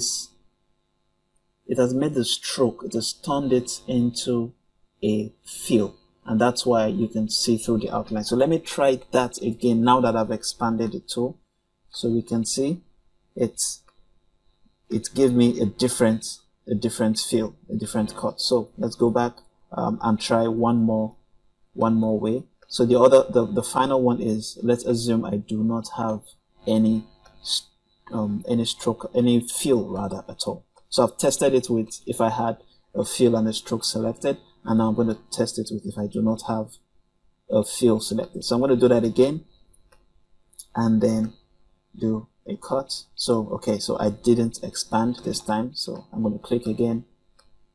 So I'm just allowing you to see all the different ways by which we can manipulate shapes. So I'm selected it again now. So I go back and I expand my fill and my stroke. I ensure that both are selected. Okay, so now my shape is now a solid, is now like a solid O. So it's now a hollow ellipse. And then when I now select it with this and do my cuts, so you can see now it's different. So you can see the difference between this different and then the beautiful thing is I can now adjust this accordingly. I can change the color, and then I can also add a new stroke to it. So that's one of the ways. So that's one of the beauty of the expand tool whenever you're trying to make some adjustments to your shapes. So remember, the expand, it can be used to give you different forms of expressions when you're trying to combine shapes. Now we're going to use the knowledge of what we've learned so far to create, or would I say attempt to recreate the Skype logo, which I have in here. It's a fairly simple logo, but then with what we've learned, we can see that it can simply be decomposed into a circle here, another circle here, another circle here, all combined together into a shape, and then with the S. So just quickly go ahead and do that. So I first draw my first circle, so let me make it that way. I change the fill from yellow to white. I increase the stroke just to match, kind of match, yeah. So I think that looks fair enough. Then I draw another circle at the top here. Okay, that looks good. And then I duplicate. I press V for selection, and then I duplicate this and put it somewhere down here. All right, so I have my three shapes that I want to combine together. I can just go ahead and highlight all of them. I can either go here and click my Pathfinder and unite them together, or I can go to the shape builder tool and I simply do my wiggle over it there, and there you have it. So as you can see, I think my corners here bulging a little too much, so I can just Ctrl Z and I adjust that. So I drag that in a little more so that it's just popping out a little. I drag this also in a little more, and then yeah, I think that should be good. So I highlight and select again, then go to my shape builder, I drag all over it, and then yeah, I think that looks pretty good enough. And I simply add a text, so I type S. Okay, I'm in Calibri, that looks fine, and then I increase the size a little more, and then I drag it right to the middle. So let's give it a little stroke, so it has a feel of the blue right now. Let me also give it a stroke of blue, and then increase the stroke a little so that it can make it a little more sturdy. Yeah, so create the Skype logo. So now we'll be exploring all the different ways by which we can select items in Illustrator, and just so that we can make our work as easy as possible. Now you're already familiar with the regular way that we do it. I can select this item, I can select this, I can select these different elements in my artboard. That's one. Another method that you can use is the Magic Wand tool, and I really like this tool because it's very intuitive. And what it does is, when you select the Magic Wand tool, it's just right underneath the selection tool here, or you can use the keyboard shortcut of Y. Just press Y and you have your Magic Wand. I press V back, I'm back to my selection tool. I press Y, I go back to my Magic Wand.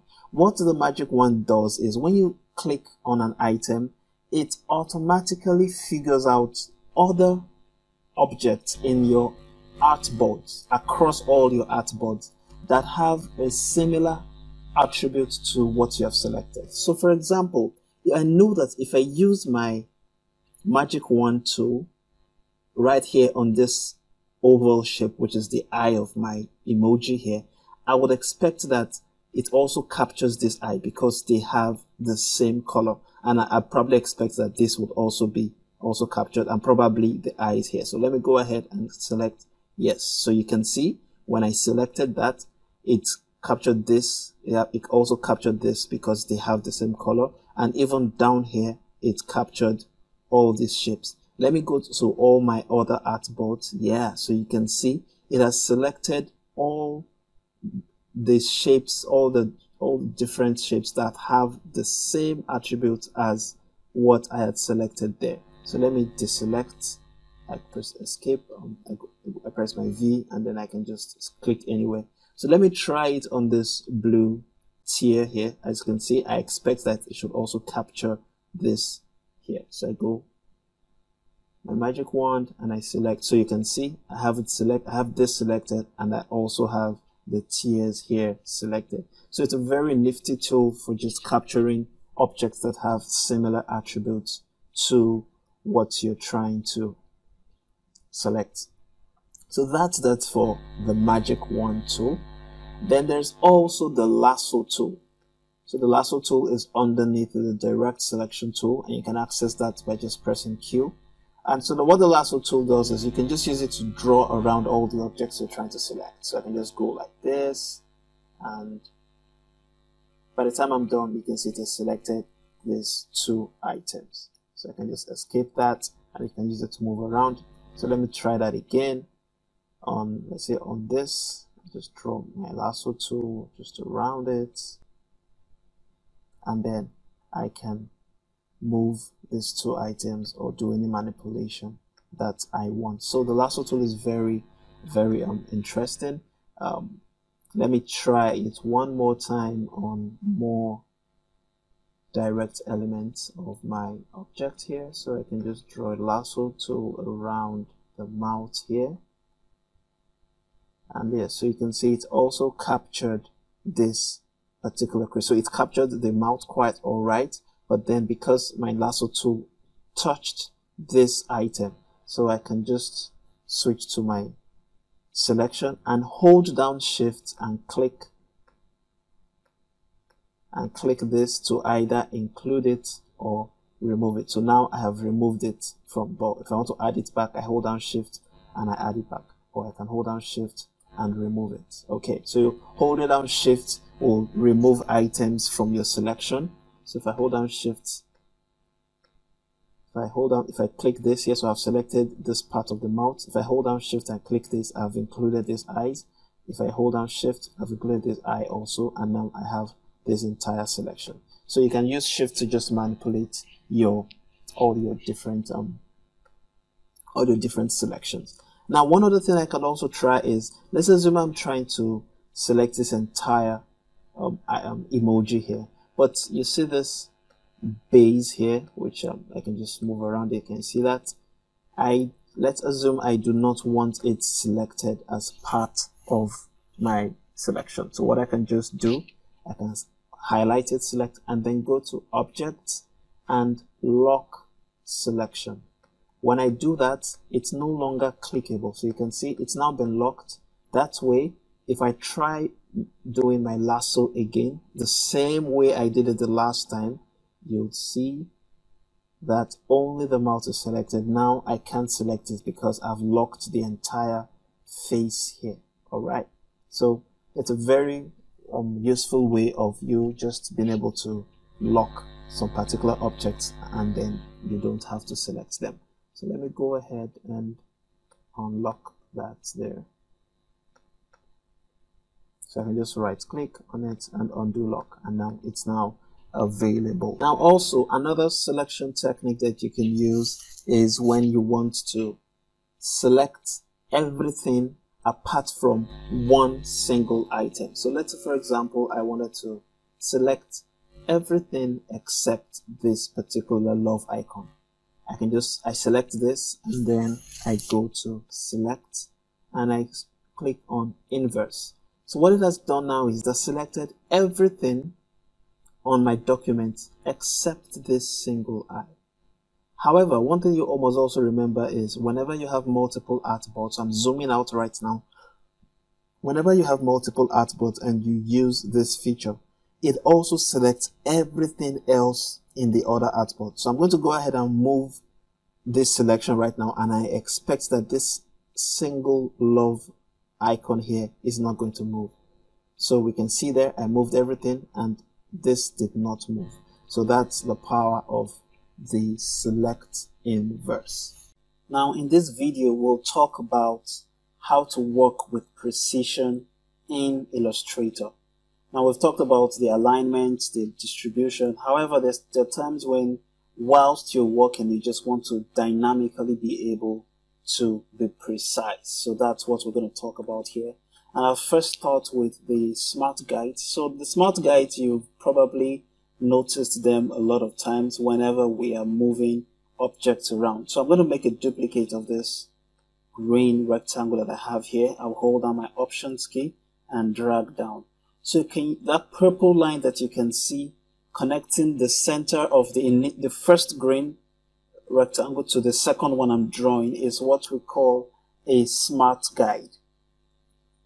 So when I release that, I can be certain that the two centers were aligned, because as at the time I released it, that smart guide showed me that it was a straight line. So let's say I move this, if I move this around and I move it back. So as I move it back, you can see the smart guide appears to tell me that I can align their edges together. If I release, I can be certain that these edges are aligned together. And if I move a little more, I can see now their edges are now, their centers rather, are now aligned here. So let me make another copy, duplicate, and then you'd see how the smart guide also helps me position. So first you can see I can be certain now that the centers of the second and the third rectangle are aligned. And when I move it up a little more, you see those two arrows there, they also tell me that the spacing is also equal.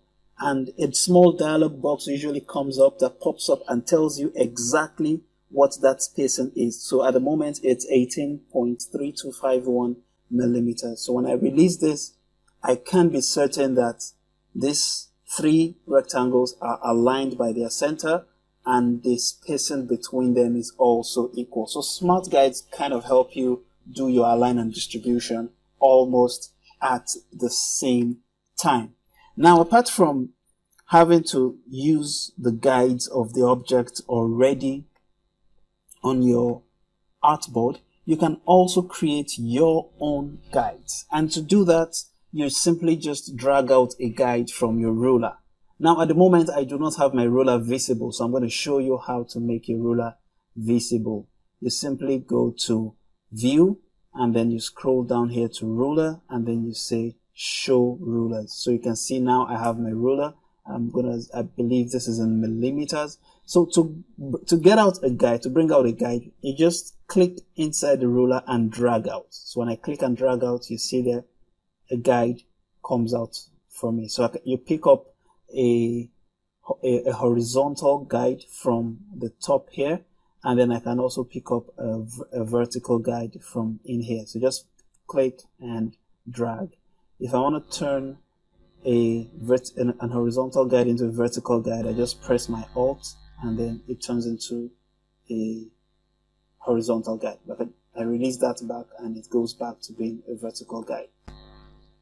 So once I have my guides drawn, I can simply move my objects, and then the moment I get it close, it already snaps to the guidelines. So I can just take everything and snap them. Let me change the color of this to blue.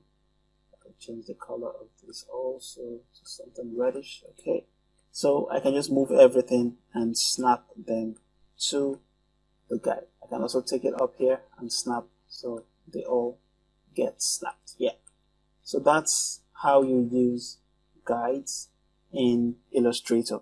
One other thing you can do is that you can actually convert an object into a guide, and to do that, I'm going to make a copy of this blue box here. I can just drag it here, and then I go to View, I go to Guides, and I go to Make Guides. So once I click that, it's also my control. So Control 5 is the keyboard shortcut to that. So it converts this object into a guide.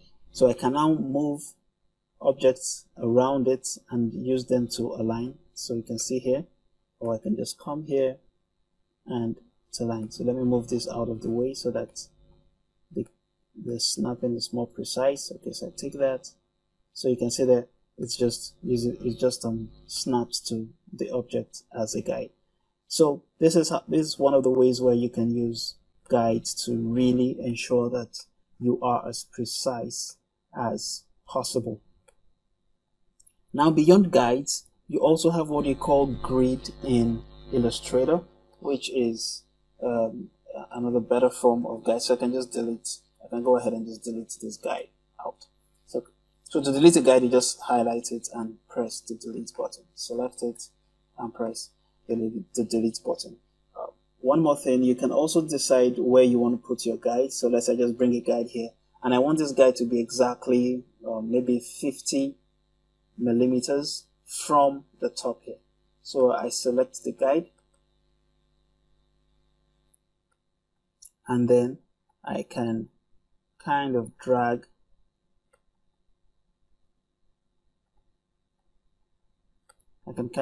it up to the point. So I keep my eye on the do function there, and then you can just get an approximate value of your guide there.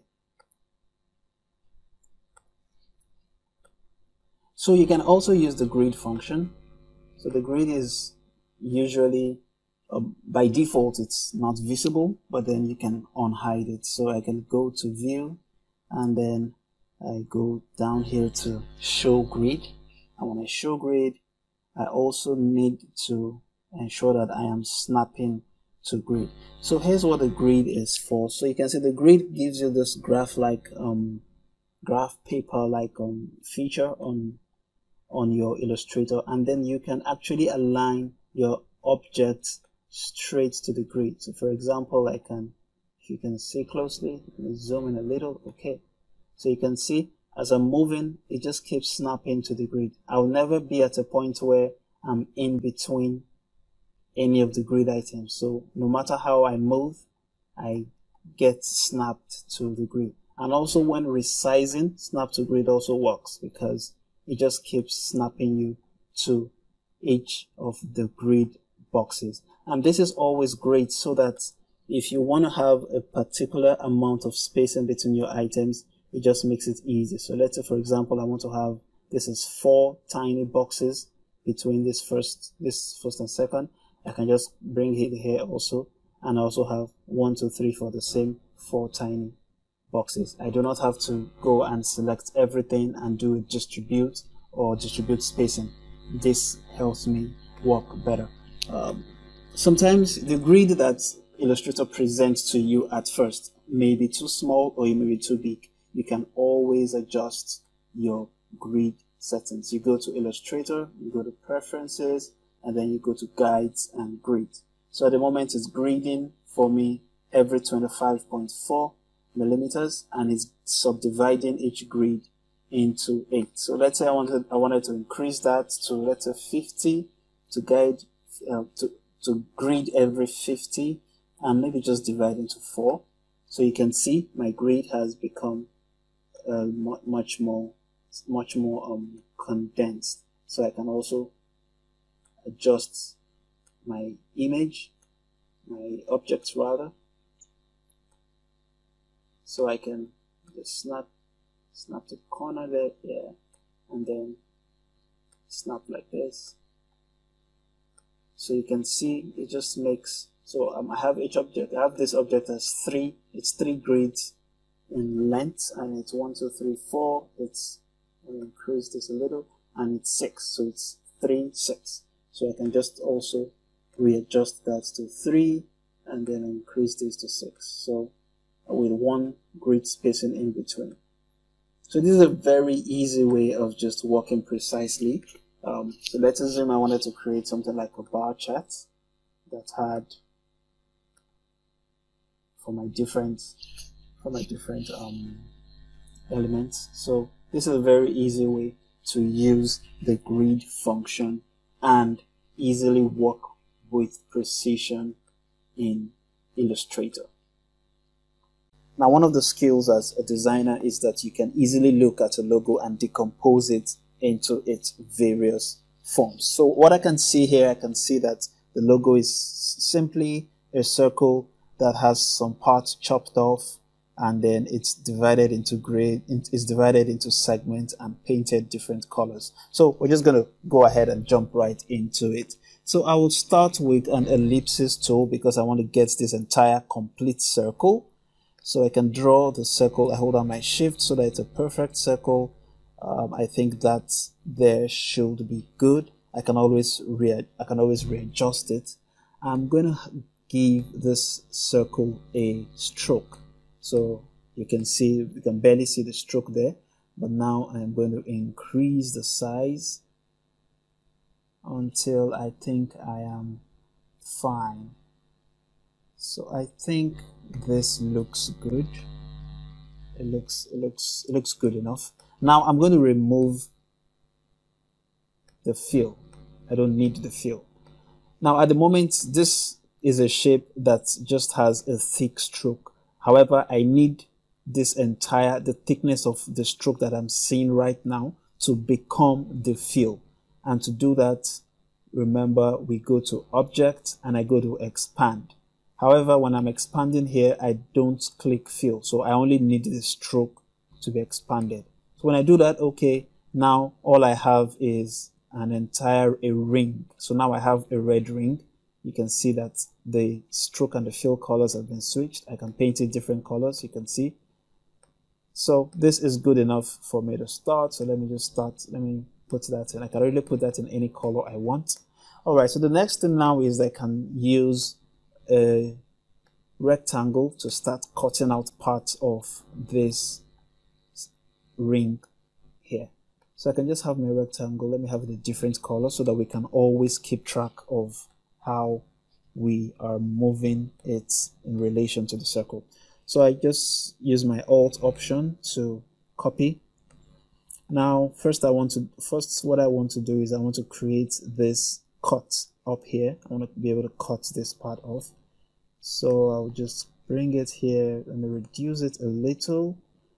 Then I'm going to rotate. So I go to my rotate tool with R and I'm going to rotate until I think my angle is good enough. Now I'm not exactly trying to be precise here, but I'm just for the purpose of teaching. So I think that looks good for me. So now all I'm really concerned about is this top part, being able to cut it off. So I'll select this tool, this object and this object.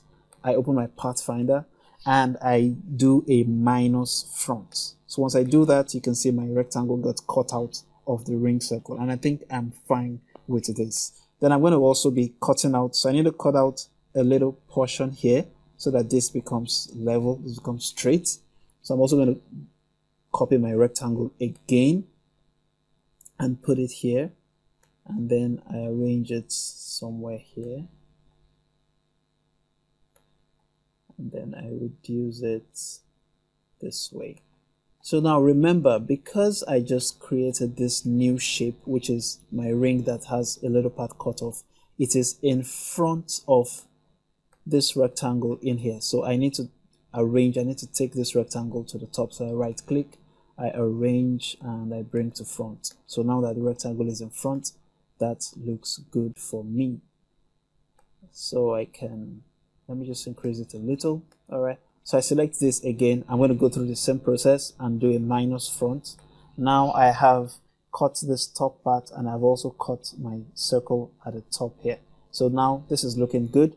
The next thing is I want to add this stem of the G in here, and I can see that if I just simply add a rectangle, I should be good.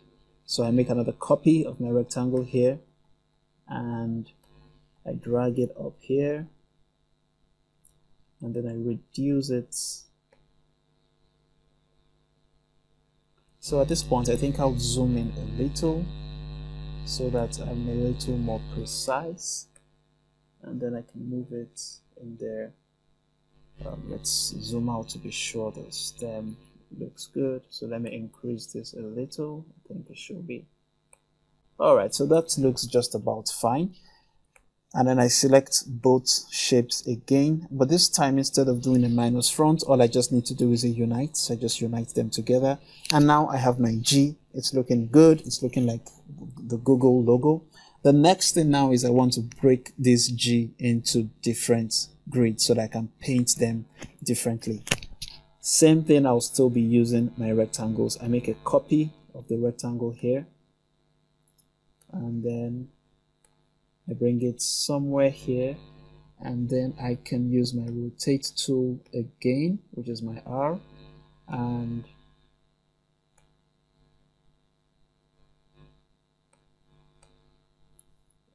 rotate tool. So I'm keeping my eye up there on the top to be sure that it's looking just like the one I have there. Now let me just move this a little. Alright, so that kind of looks good. That looks similar to it. And then finally, I now want to do the cutout, which is the boundary between my green and my blue down here. So I can just make another copy. Let me reduce that a little, make it a little wider, and then I drag it up here. I click my R so that I can rotate, and then I drag it, my V, so that I can move it down. I think I should rotate it a little more. Alright, so that about looks good. Now I'm ready to do a shape building. So I come to my selection tool, I select my 3 shapes now, and then I click on my shape builder. So with my shape builder, I'm only going to click on the parts of the intersections that I need, and at the moment all I need is 1, 2, 3, and 4. So that will be all. Now I can delete all the extra parts. So this is an extra part, I don't need this, delete this. This is also an extra part, I delete it. And then there's this tiny piece here, I delete it. So looking at this, it looks like a single solid G, but it's actually a G in 4 different parts. So I can now go ahead and paint them the correct colors. So the first up there is going to be red, and then next here is going to be yellow, then followed by here, which is going to be green, and then finally I have the stem here as a blue. So that is a simple way to reproduce the Google logo. It's not perfect, but then you get the entire idea. Now you can go ahead and reproduce yours. One of the key features that separates professionals is the fact that they are very concerned with organizing their work. And so we're going to be learning about how to ensure that your work is organized. Now, organization is important for 2 things. First is that there are times when you'll actually do a design and you're not coming back to that design until 2-3 years afterwards, or like long periods of times anyway. And you want to be able to come back to your design and have an understanding of how things are actually arranged. Okay, so that's important.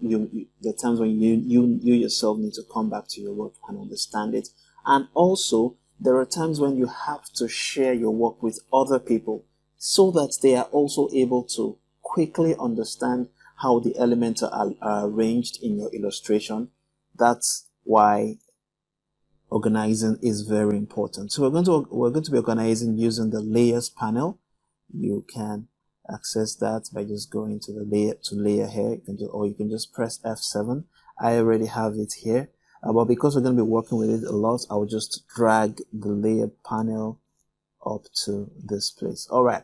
So here we can see our entire all the objects in our current illustration. And one thing that it does is that it actually tells you what all the different elements are. So I'm going to open this up a little more, all right, so that I can see it better. So I can see these are parts, these are groups, this is another group. So you can see the name of what type of element it is from here. And one easy way of selecting is that I can just click on this circle here. Once I select it, you can see in here my objects are selected. So let's say I wanted to group all these items together into one single item.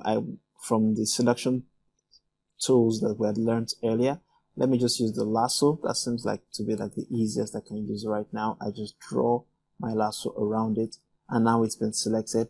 And then you'll notice that whenever all the items are selected here, they get a red rectangle in front of them. So this confirms to me that these are all these items are selected and they all belong to this particular group here. So I can just group all of them together. I can right click and group. So when I do that, you can see here, you can see the group right there. In case it's a longer list and it's a little difficult for you to figure it out, you can just simply click this search item here. It says locate object. So once you locate object, it's just going to open it up, and then it's going to select the very first object in the group for you, and you'll be able to see where the group is. So and then you can also rename this group. So let's say this is a surprised emoji. So I'm just going to type surprise emoji here, and then so that's that. So with that, I've already grouped my surprise emoji, and that's good. So I can do the same thing for my other icons. I go to my lasso tool, I select around it, and then you can see in here it has located all the different elements for me. I right click, group, and I can see that the group here because of this small red icon here. And then I can double click and say love eyes emoji, and then I can do the same thing for my angry. So I think this will call this the angry emoji. So I right click and I group and I call it the angry emoji. So with that, you can see how I've been able to organize my different objects together. You can see this is my rectangle here, which is the cyan background that you can see here. Okay. Now, one thing is they are all in this particular layer, so I can take this out. So I can drag this out here.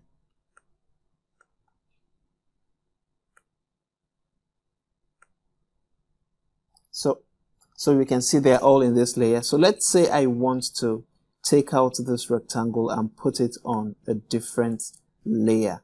Like what I can just do, I can just come create a new layer, and then I open this up. I select this new, I've selected my new layer. I've selected my item here. I've created my new layer. I select my item here, and then I go to edit and I cut. So when I cut, it goes out of it. You can see it's no longer there. And then I click on the new layer here, and I go back to my edit and I paste in front. Now I don't just do a normal paste. I would rather just do a paste in front, and there's a reason for that. So when I paste in front, it's now put my cyan background inside of this layer here. And then I can reorder now, because this is in front of my object but I need it behind. I can simply drag this layer down, okay, and then I can rename it, let's say cyan background, enter, and then with that we have a very neat layering. So for my object here, so let me rename my object collection of emojis. You can really use any name as long as it's easy for you to understand it. You're fine. There's the visibility toggle here, which I can click on to either to hide or show my different elements. And that's it for layering and grouping. Now let's assume I want to edit a particular part of this. There's a feature in Illustrator called the isolation mode. So what isolation does is it allows you to just enter a particular item and be able to edit it. So what I can do is I can double click. When I double click on this item, if you'll notice, you'll see that these other ones are a little grayed out. And then another way you can know is that it has now put the particular arrangement up here. So this collection of emojis, remember, this is that was the layer name. So there's the layer name here, and then surprise emoji is the current isolated group. So I can just work on all these different items. So now we can see this, my eyes here are also grouped in here. And what I can do is I can double click on the eyes again, and now I have gone deeper into my isolation mode. So now I am in the eye group, inside the surprise emoji group, inside the collection of emojis layer. So that's how deep you can keep drilling. So let me exit, double click, and then I come and rename this part as eyes. Okay, so when I go back there, double click, I've entered it once, double click again, so you can see eyes group inside the surprise emoji group inside the collection of emojis layer. And I can always do any work I want to do here. I can increase the size of the eyes. Let's make the eyes a little bigger. You can see now they're a little uneven, but it doesn't matter. And then I can come out. So you can see I've gone in, I've drilled in, I've been able to make an edit. Now drilling is important, because when you have a group like this, here's the problem with a group. When I move, every item in the group moves. But let's assume I wanted to move the eyes a little higher. When I've grouped everything, I can't do that. So what I do is I double click to enter my isolation mode, and then I can move the eyes up. So let's assume I also want, now you can see what it looks like now. Let's assume I also want to move one particular eye independent of the other. I go again, double click into my isolation mode. They've now become different, and then I can say I want to drag this down. That looks pretty ugly, but then you get the idea of what we're trying to achieve. So let me move the eyebrow also, so that you can appreciate it. I'm just going to nudge it a little there. So this is the beauty of the isolation mode. You can use it when you're really drilling down on your objects and your layers and your groups.